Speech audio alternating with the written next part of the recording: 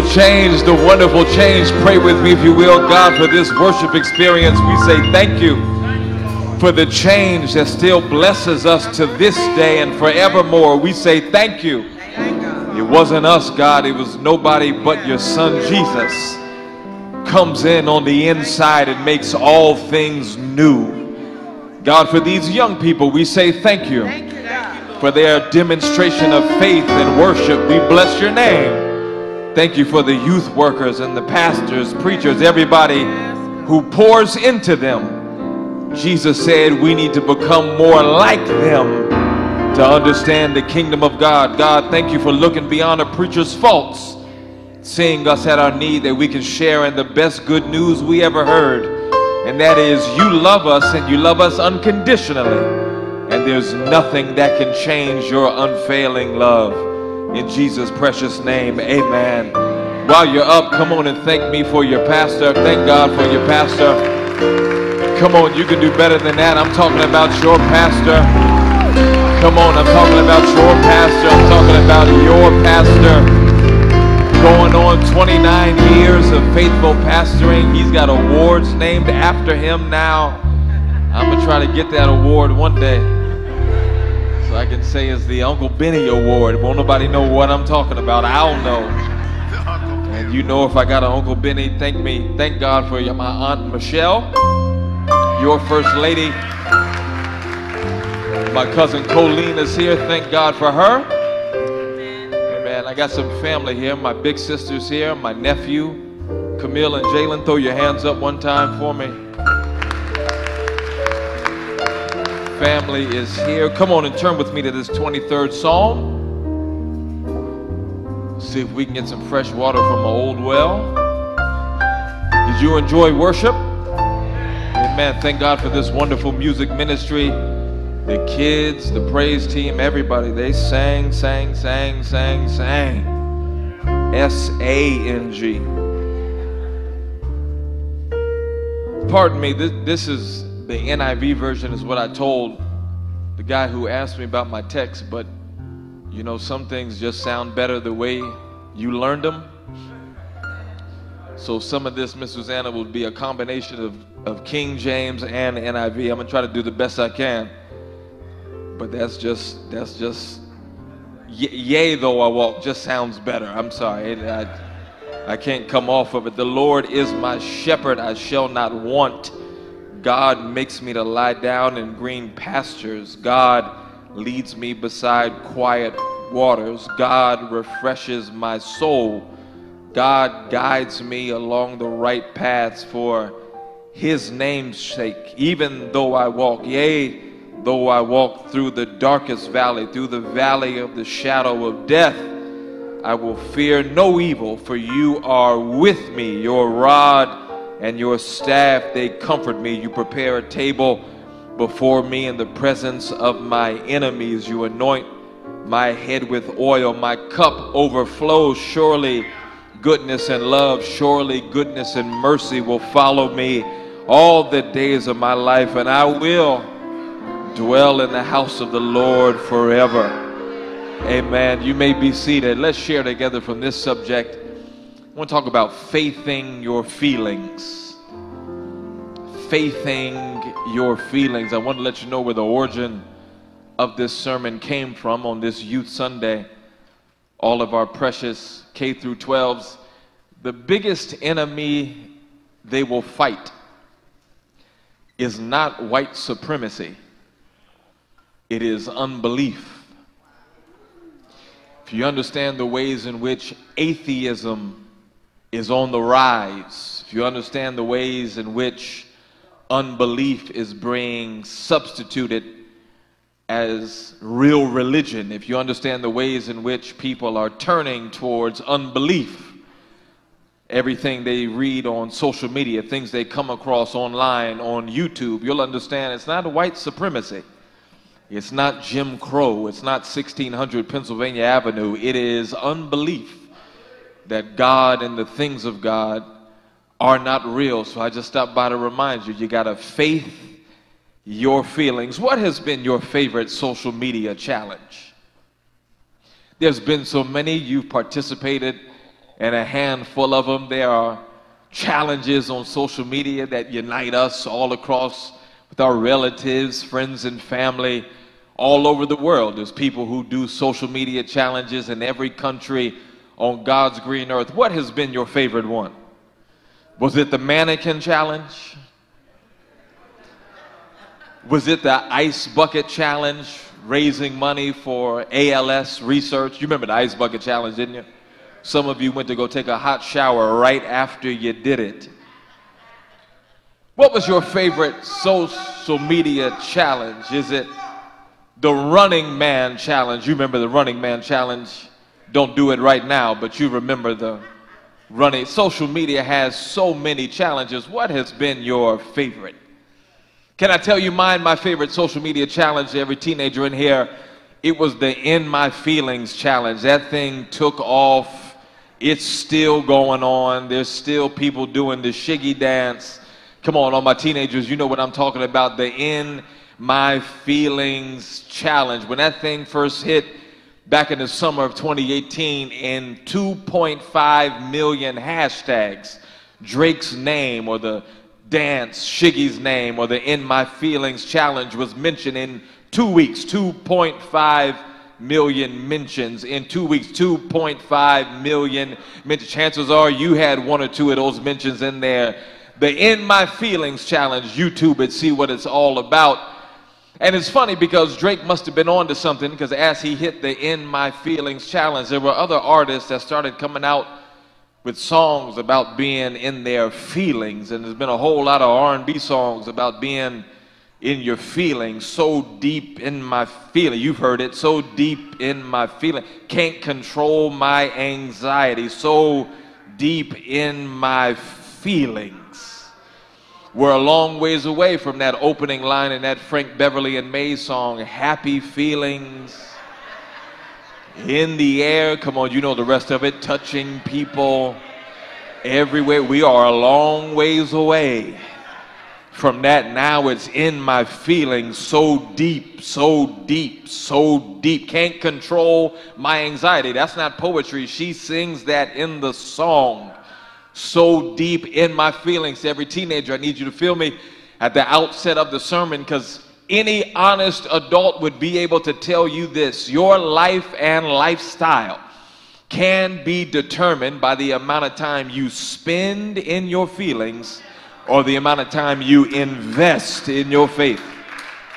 Come on, you know money language by now. Spend means that there's nothing really coming back to you. It's spending, it's going away. But if you invest in your faith, the benefits will bless your life. The result of staying in your feelings can hurt people and hurt yourself. Feelings are shifty like the weather as the season changes. One day it's 68 degrees, the next day it's 52 degrees.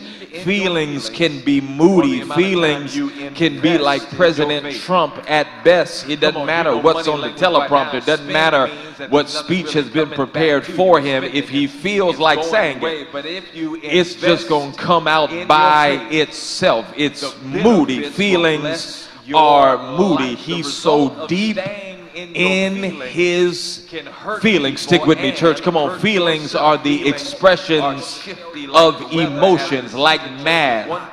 Math is the big category, and addition and algebra are expressions of math. That's what our feelings are. Feelings are simply expressions of our emotions, and how we choose to express our feelings. Feelings like sad, mad, and glad is everything, because feelings can have such a strong impact, whether negative or positive. Are you still with me on this?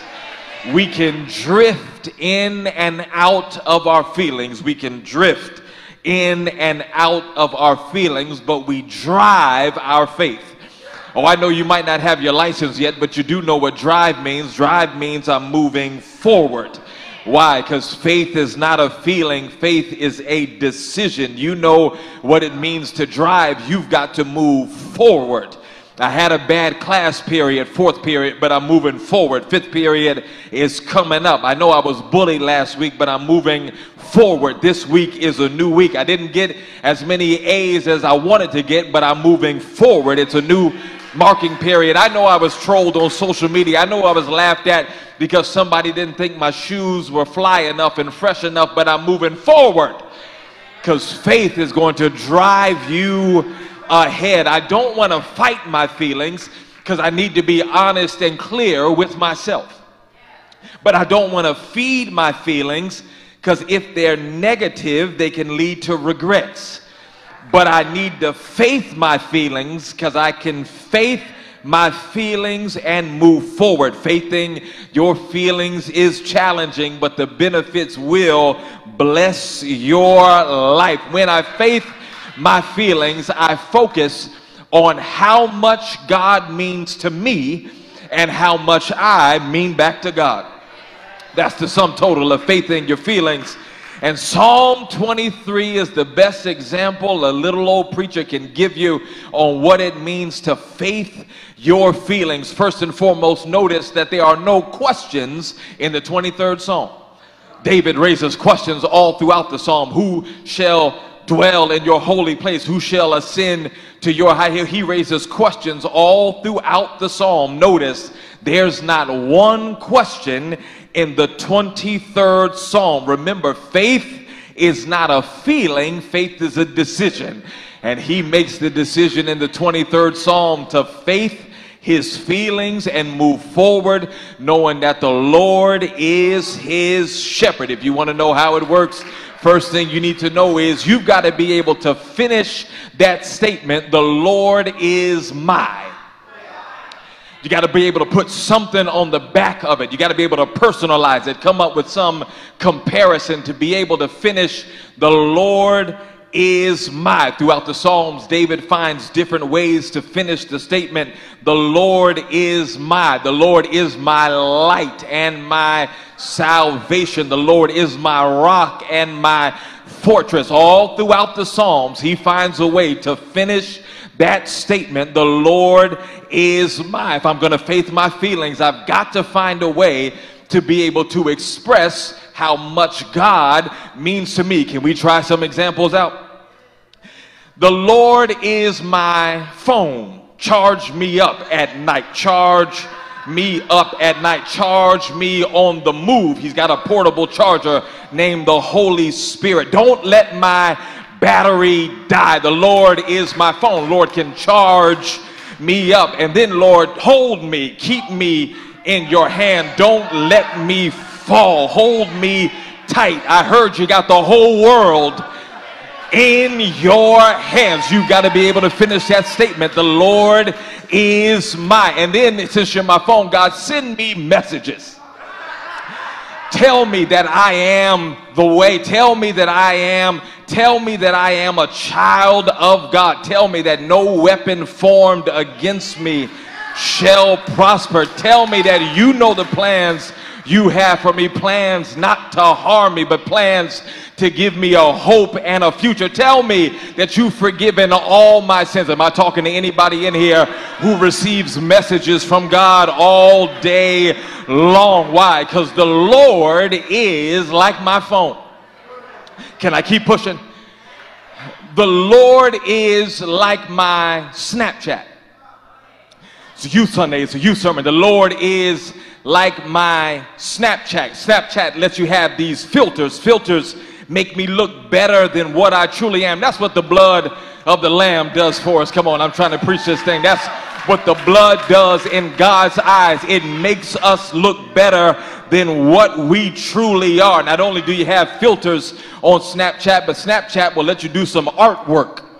Yeah, that if faith is your foundation, Snapchat lets you add some creativity and uniqueness to your own life. Yeah, faith is the foundation, but somebody can testify that God will let you add your own signature to your life and let you add your own style to your life so you don't have to be like anybody else. I was fearfully and wonderfully made. Snapchat will let you add some artwork to your own life. This thing called life doesn't have to be boring. You can spice it up with your own creativity and your own uniqueness. And then what I like about it the most, the Lord is like my Snapchat. In less than 24 hours, that thing has got to disappear.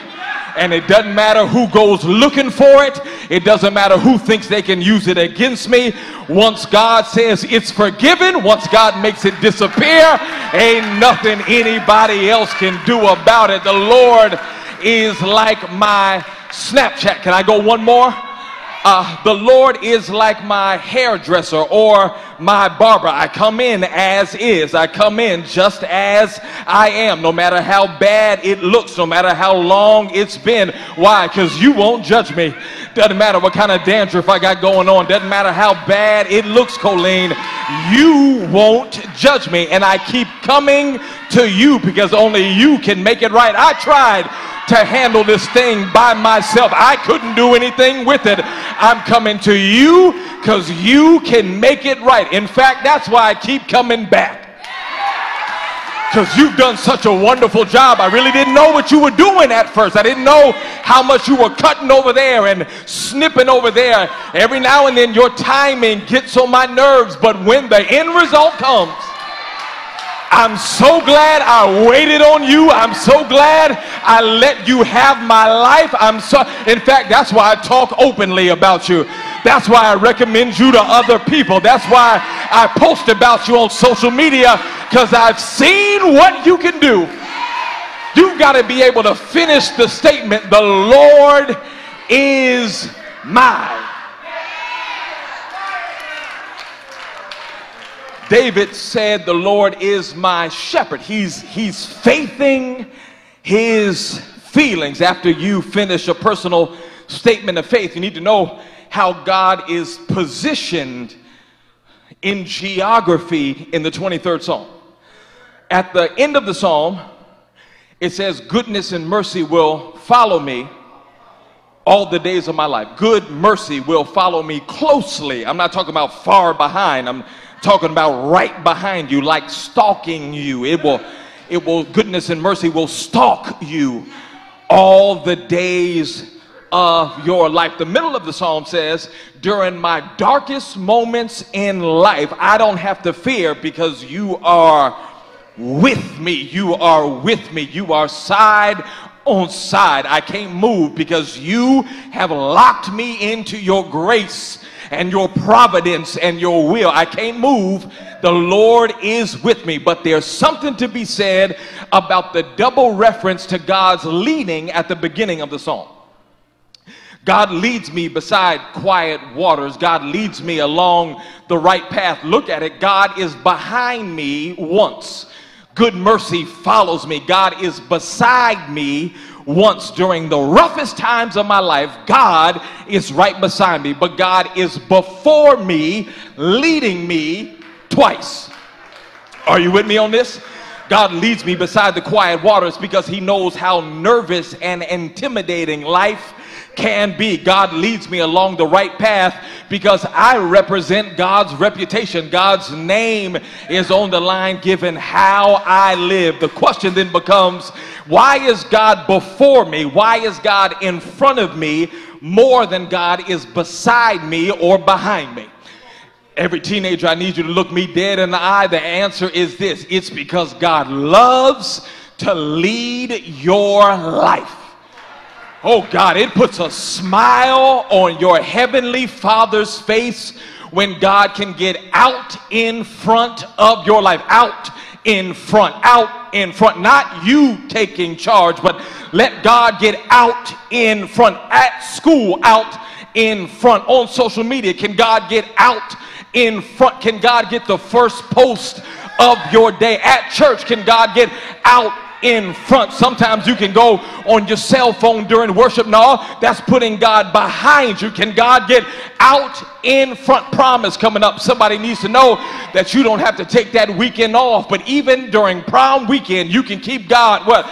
Out in front. That's why we pray the way we do. That's why we start prayers with adoration and acknowledgement of who God is and who God is as the sovereign God of the universe. Why? Because we want to make sure we get God out in front before we start asking for anything. What I love about the Psalms are the amount of times where the psalmist simply asks God to lead him. More than 30 times in the Psalms you find references to how God leads his life. I like how it's put in Psalm chapter 25. Lead me in your truth and teach me. He said, I'll wait for you all the day long. I need to talk to some teenager. All the day long. You're going to wait for God all the day long. You're going to wait for God all day long. What did the psalmist know to make him write those words? Lead me in your truth. God, I'll wait for you all the day long, because he knew it's better for me to sit still right where I am than to try to rush out and get in front of you. He said, I'll wait for you all day. And the good news is, if God is out in front of your life, he can handle whatever is coming your way. God can't handle it behind. If God's out in front, he can fight some stuff off. He can swat some flies. He can make sure the devil doesn't kill, steal, and destroy. Am I talking to anybody who's learned what it means to make sure God is out in front of your life? There's a story in the book of Exodus about God leading the children of Israel out of slavery in Egypt. The children of Israel didn't know how they would arrive at their destination. They knew the place where God wanted to lead them. We call that the promised land. But they didn't know which way God would direct them to lead them to the promised land. And the Bible says that God chose to use a cloud by day and a pillar of fire by night to lead them to their destination in life. Don't miss it. God refused to let 24 hours go by without being out in front of their lives, leading and directing them. I need somebody to get that in your spirit. Turn and tell somebody, I ain't gonna let a day go by. Come on, I ain't gonna let a day go by without making sure God is out in front, leading my life. I've tried it my own way. I've tried being my own boss. I've tried doing things my way, but I've learned and through it all to lean on God. Because if I lean on God, he will direct my path. That's leadership. That's God who directs your paths. Young people, where does God want to lead you? Since God leads twice as much as God is beside you or behind you, where does God want to lead your life? Number one, God always wants to lead you into love, especially if it means you got to forgive somebody. God always wants to lead you towards peace, even if it means you can't say what's on your mind. God will always lead you towards hope, because there's still enough evidence in life on a day-to-day basis to trust in a God you have never seen before. God will always lead you to the truth, because Jesus said the truth will set you free. You got to let God out in front of your life. There's confidence in knowing that God wants to lead your life. Faithing my feelings, focusing on how much God means to me and how much I mean to God. You got to do one more thing. Not only do you have to finish the statement, the Lord is mine. Not only do you have to find a way to let God out in front in your life, to let God have the driver's seat and you go to the back seat. Lastly, faithing your feelings helps you look towards the future. Surely goodness and mercy will follow me all the days of my life. All the days of my life. Turn to somebody and tell them all means all.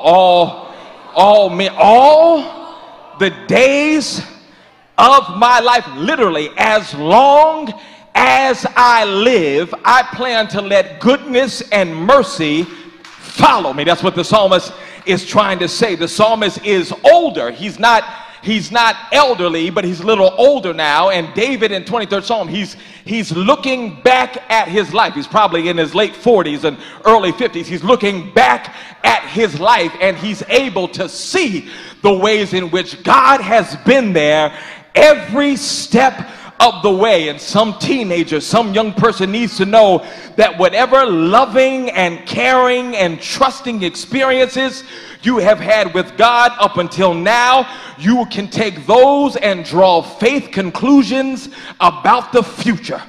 Somebody may be saying, Keenan, I haven't been feeling God's love as of late. I haven't been feeling close to God like I used to feel. I don't feel God's warmth like I used to. I've had some circumstances that have caused me to question as if God is as good as the 23rd Psalm seems to suggest, but I come bearing good news. James chapter 1 says, God is the Father of lights, and he does not change like the shifting shadows. If God said, I'll be with you to the end, that's exactly what God means. If God said, I crowned you just a little lower than the angels, if God said it, I'm going to trust it and believe it. If God said, I'll provide, I'm going to believe it. If God said, I'll protect, I'm going to believe it. If God said, my providence and my peace are going to go with you, then I'm going to believe exactly what God said. Can I paint a picture about what the experts say the future will be like? Since we talk about living all the days of my life, I'm talking to some teenager. You got to think about what the year 2030 and 2035 and the year 2040, what will that be like? Because you still got to walk by faith and not by sight. Imagine technology so in sync with your brain and body that bioglasses can create anything that your mind can think of. That's what they say the future will be like. Imagine biological software updates and upgrades moving from the internet to BrainNet. Imagine artificial intelligent robots being smarter than us. Talk to me if you can, somebody. Imagine medical machines that can smell your breath and diagnose early diseases. Imagine owning a pet that's a mix between a Nigerian tiger and a German shepherd because of genetic engineering. Imagine flawless food because vertical farming skyscrapers will grow plants without either water or soil. I'm trying to give you a glimpse into what the future is going to be like. Imagine smart toilets that are able to digest your meal plans based on what you flush down the toilet. They say they're on the way. Imagine virtual and augmented reality that allows you to visit people on the other side of the globe while sitting in your bed. I said all that to say this as I take my seat. I don't know what the future will be like, but I do know who holds the future. And because he holds the future, all my fears are gone. Because he holds the future, I know I can walk in confidence that God will take care of me. Every teenager needs to know, I don't know what the future will be like. I don't know who the next big rapper will be. I don't know what the next Marvel movie will be. But as long as God sits high and looks low, I'm going with God. So I choose to faith my feelings, because faith means I'm moving forward. I choose to faith my feelings because faith means I'm moving forward. I choose to faith my feelings because faith means I'm moving forward. And without faith, it is impossible to please my God. Am I talking to anybody in here who's made it up in their mind, old or young, male or female? I'm walking by faith and not by sight. The Lord is my shepherd, I shall not want. He's going to make me lie down in green pastures. He will restore your soul. He will lead you along the right path, because God's name is on the line. During the darkest moments of your life, God will be right there. Let God out in front of your life. Because surely goodness and mercy are coming right behind God. Talk to me if you can. They're coming right behind God. And all the days of your life, God's going to look after you. God's going to take care of you. God's going to make sure you got food on the table, clothes on the back. God's going to make sure the devil can't get to you. God's going to make sure the blood still works. I'm done. It was a youth sermon. If you ever want to know, if you ever want to know what faith in your feelings is like, you've got to go back to Jesus in the garden.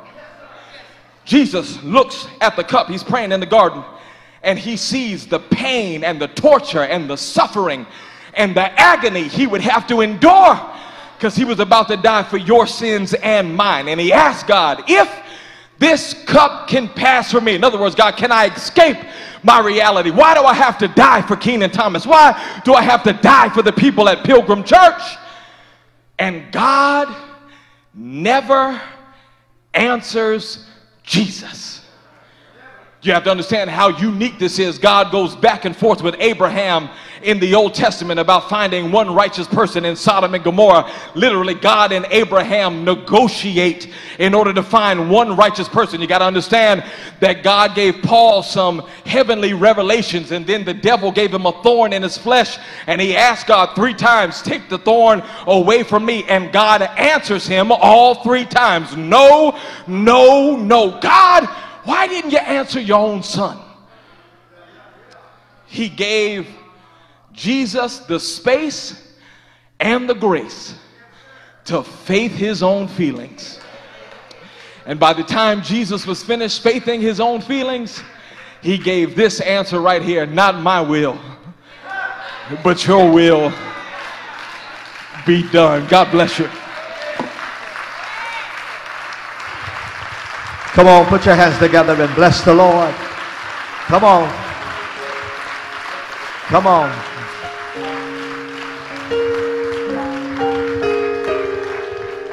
Faith your feelings. Let me just kind of help somebody simplify it. Don't rely on your feelings, but stand on your faith.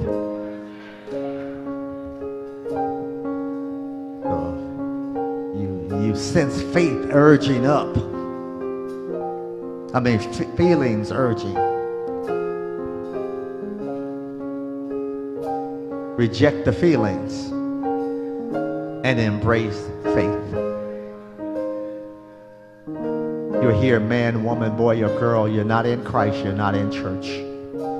We extend the invitation to you to come right now. Come and give the Lord your heart. The Bible is clear. It says, without faith, it's impossible to please God. Somebody ought to have faith in Jesus right now, that he'll save you. Somebody ought to have faith in Jesus to know that he'll turn your life around. Somebody ought to have enough faith in Jesus to know that he's better than anything else that you could ever engage in and be a part of in this world. Is there one man, woman, boy, or girl in the balcony on the main floor? Help me today. Turn to somebody and tell them Jesus is the way. He's the way. Jesus is the way. And all you need to do is come, my brother, come, my sister. Jesus is the way. He's the truth and he's the life. You're here. I will.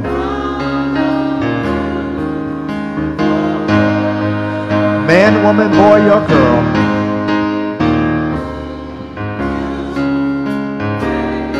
Where are you? Where are you? Where are you?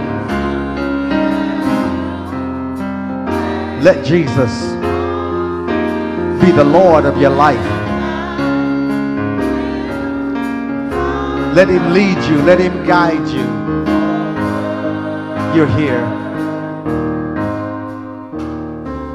Maybe you're here and you're saved, but you're not connected to to a church. You don't have a covering. You're not faith walking with other believers.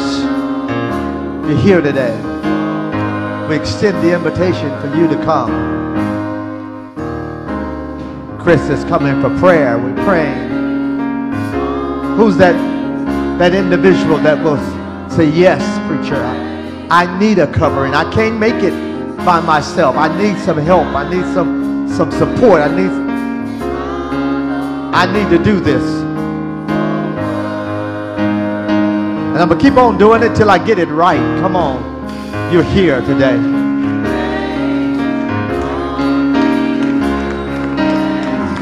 Come on, man. Come on.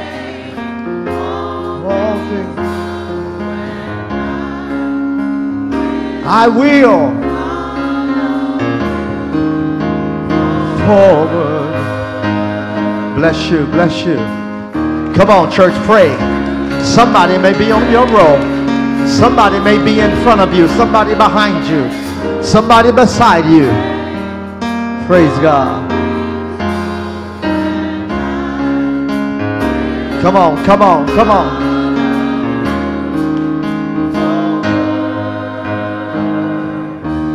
Tell somebody, this is the Sunday to get it right.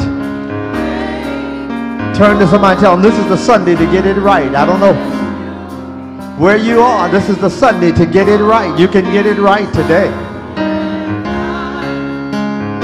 I will forward. God bless you. God bless you. Come on, put your hands together for what the Lord has done.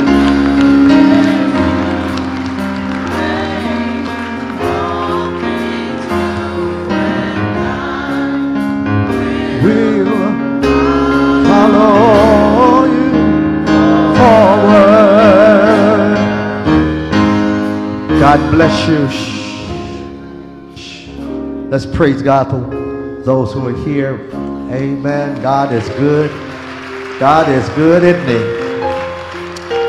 Amen. Amen. If you just take your seats, we want to lift, amen, those who have come in prayer. I believe that all of them are members. And so we want to just kind of pray with them and pray for them, okay? All right. Amen. Some of them have been away, but they're coming back and they're reconnecting, right? If that's you, just nod at me. You're reconnecting, just nod at me. Praise God. I receive that. I receive that in the name of Jesus. Amen. Now, if there's something that we need to do with you and for you to reconnect, just let me know. All right? We want to do that. We want to help you out.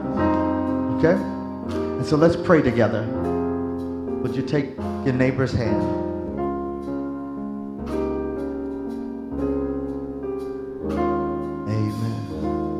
Father, in the name of Jesus, we love you today. We thank you and we praise you for those who have made their way down the aisle. They've come, God, based on the appeal that some of them have been disconnected from you. Life and living, the world has somehow drawn them away. They're coming today, God, recognizing that that's not really where you want them to be. But they want you to you want them to draw closer to you. I pray right now. I pray for each and every one of them under the sound of my voice. They would have a closer walk with you. Touch them and bless them, God, and make a way for them. Right now, you are right now, God. Not next week, not tomorrow, not next month, but right now, God. Establish their going. We thank you and we praise you, God, for their courage and their boldness. Now, God, build a hedge around them. Somehow, some way, God, we pray, God, that they will not repeat the prior experiences. But, God, that they will begin to have a sweet journey with you. We bless you, God. And may they be reminded of the words that the preacher preached, that they will, amen, recognize, faithing their feelings, that they will faith things out, God. Whatever it might be, may they do it by faith. In Jesus' name, I commit them to you. And the people of God said, amen, amen, and amen. Come on and give them all a praise. God bless you. God bless you.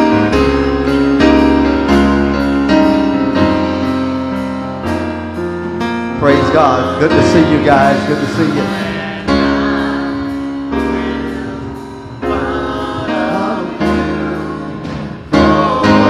Come on, ushers.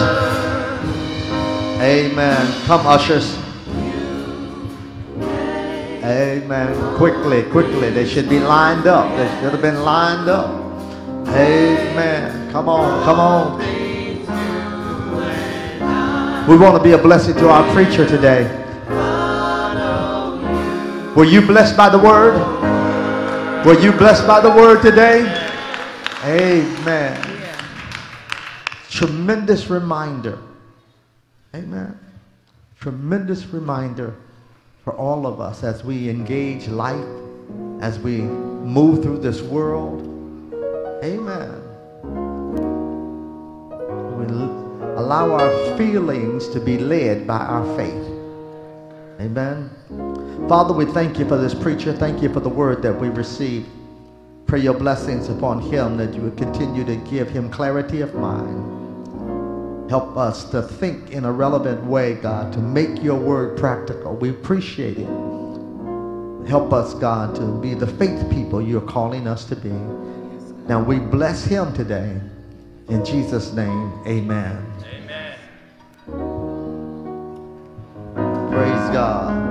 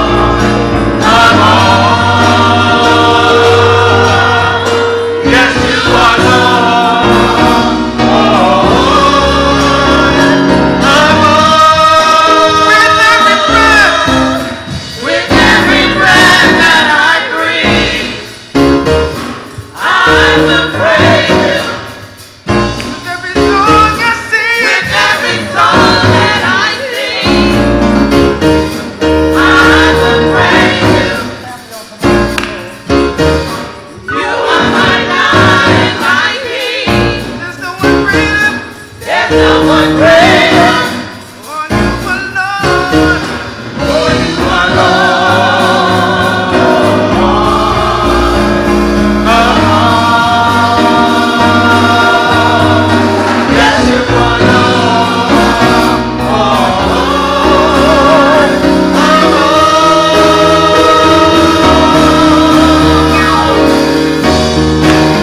Bless you, bless you, bless you. Amen, amen. Bless you. Y'all can stay right there and amen. The people around you, amen. Some of y'all look like y'all ready to go. Amen, amen. If you can't stand up, at least you can just kind of.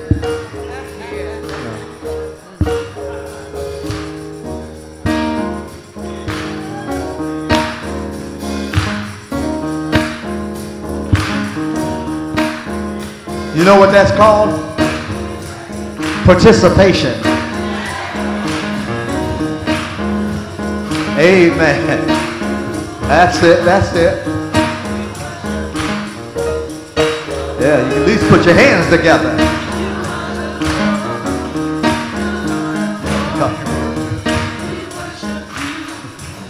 The Lord of Lords, you are the Lord. And The Lord of all, we worship you. Oh glory, Lord, you are the Lord. The Lord of all, we worship you. Oh glory, Lord, you are the Lord. The Lord of all, we worship you. Oh glory, Lord. bless you, bless you. Y'all stay right there.